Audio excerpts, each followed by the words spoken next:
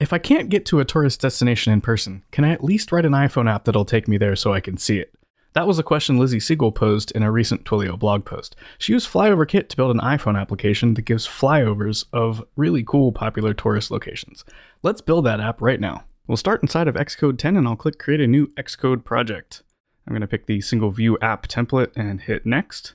I'm going to name this Flyover app and leave everything else as its defaults. And hit Next again. Pick a folder for your project to go to and remember where you put it. And head over to the terminal and head into that app directory and run pod init to create a new pod file. I'm going to open that up inside of Nano. You can use whatever text editor you want, but I'm just going to change the line here. Underneath pods for flyover app, I'm going to add pod FlyoverKit. We're going to use FlyoverKit version at least 1.2.0. Give it a save and run pod install to install the dependency, and then open up that flyover-app.xc workspace file back up into Xcode. Head under Flyover app and open up viewcontroller.swift. We're going to import FlyoverKit and MapKit into our view controller, as well as coming down here and adding the MK map view delegate to our view controller. All right, now let's head into our storyboard and set up our UI. We're going to need 3 controllers here. The first thing I'm going to bring in is a map view and just drop it somewhere near the top of the screen. And then I'm going to pull in a button and a label. We'll pull the label in first and just drag it into the middle, and then grab the button and drag it in just above the label. And then what I'm going to do is I'm going to select all 3 of these and I'm going to embed them inside of a stack view and stack them vertically. So just head down to this button down here and say embed in stack view. Now it's created a stack view, and I'm going to reposition it so that it stretches to the top and bottom margins of the safe area. So first I'll set up the top area and then the bottom area. Drag that down to the bottom. And then I'm going to head in and set these pin constraints using this here. So add new constraints.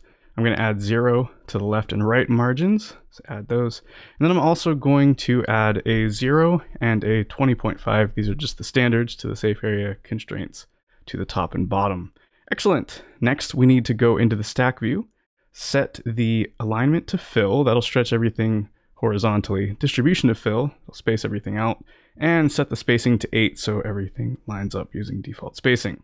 Then I'm going to pick the label and center it. Then we're just going to want to set some settings on the map view, having to deal with how it fills up space in the vertical direction. So that's going to be the hugging and compression properties. We want to set the verticals to 249 so that they're less than the button and the label, so that the map view takes up all of the vertical space that it needs after the button and label are the sizes they want to be.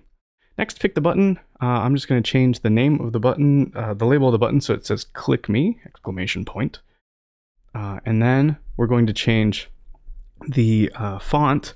I'm going to pick the headline font, make it a little bit bigger and bold. Then we're going to pick the label, and I'm going to change its type to Title 1 to make it nice, big and bold and centered up. And you'll see how the UI adjusted because now the label's a little bit bigger, so it shrunk the map instead of shrinking anything else. That has to do with the vertical properties that we set on the map view. Next, click on the view controller and embed it in a navigation controller. This gives us a nice title. Click on the title of the new navigation controller and check off prefers large titles. This is just a preference. I think this looks nice. We're going to call this Tour the World. You'll see that nice big title pop in on the UI. Excellent. Click back in the navigation controller, and I'm going to change the color of the large titles to this orange. And I'm going to change the button as well to that same color. You can make these whatever you want. I just think this looks nice. Next, select the label. We're going to change the default text of the label. Instead of saying label, it'll say visit a new place, exclamation point. We want to encourage the user to click that click me button that's right above it. And that's all for our UI. We can test it out, go down to view as and hit landscape. And you'll notice it looks pretty much the same. So it's going to work in a variety of different configurations from iPad to iPhone, portrait to landscape. Okay, open up the assistant editor so you've got the code next to your storyboard and control drag out from the map view over to the code to create a map view outlet. We'll do the same for the button and for the label. When you do it on the button, you got to pick outlet instead of action. We'll call that location button. We're not going to use that in this video, but there will be a follow-up video that will need it. And then we're going to do that same thing for the label, and we'll call it place label. So we got map view, location button, and place label. Then you're also going to want to control drag from the button to create an action for when it is tapped. And we're just going to call that location button clicked. All right, now's an excellent time to test the app for the first time just to make sure everything is working. So I'm going to hit the build and go, and the phone will launch up and we can check it out. I'm testing this on my iPhone 10, and we've got a map that's loading in with the default map view, and we're good to go. So let's head back to our code. We'll go back into the view controller, and we're going to head down here and create a function called map setup, where we're going to set some properties on our map view. The first thing that we're going to set here is the map type, and we're going to set this to hybrid flyover, which gives us a satellite view of the map with some flyover data for buildings where available. Then we're going to set the show buildings to true so we can see all of those buildings in the flyovers.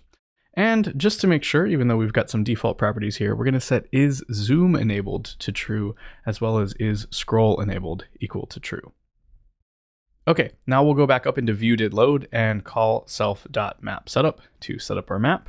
And this is a good time to do another sanity check just to make sure the map type is working and that we can scroll and zoom and all of that sort of thing. So I'll run the app again and everything looks good. That is definitely the satellite hybrid flyover view. We can tell because it's like on a globe with a little bit of a pitch. So that's cool. Now we're going to go down here and create a dictionary of locations that we can fly over. And these come from the Flyover Awesome Place enum that comes with FlyoverKit. So Flyover Awesome Place has a ton of different spots that you can check out inside of the MapKit map. And all you have to do is use this enum to grab one of those places. We're going to store it in a dictionary where the key is a nice display name for our UI. So we got Statue of Liberty, we got New York, we're going to have the Googleplex and the Golden Gate Bridge, a bunch of other places that you probably don't want to sit here and watch me type. Then we're going to head down into that location button clicked function that we pulled over from the storyboard. And we're going to pull a random element out of that location dictionary. Then we're going to set up the camera using flyover camera, passing in the map view, and then creating a configuration using flyoverCamera.configuration. In here, we'll pass in the duration. It's going to be a 6-second duration at an altitude of 300 meters, at a pitch of 45 degrees, and a heading step of 40. Okay, so with our camera setup, we can actually start the camera. So we'll call camera.start. That'll kick off the flyover. And the flyover is going to fly over a point, and that's going to be the random element's value. Then, to stop the camera, we want to wait 6 seconds. So we'll use Grand Central Dispatch's dispatch queue. On the main queue, we'll call async after. And the deadline is going to be now plus 6 seconds. So we'll call .now plus .seconds and pass in 6.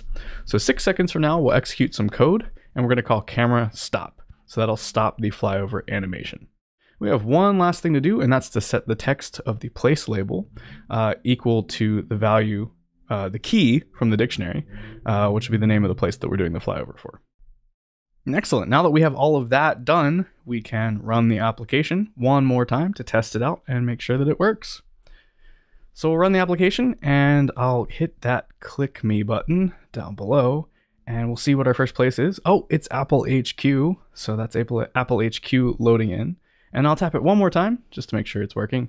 And we get the Golden Gate Bridge. And you can zoom in and pan around and check it out for yourself. But that's basically all there is to FlyoverKit. We'll have a follow-up on this video real soon, adding some more features to this. So hit subscribe so you know when it comes out.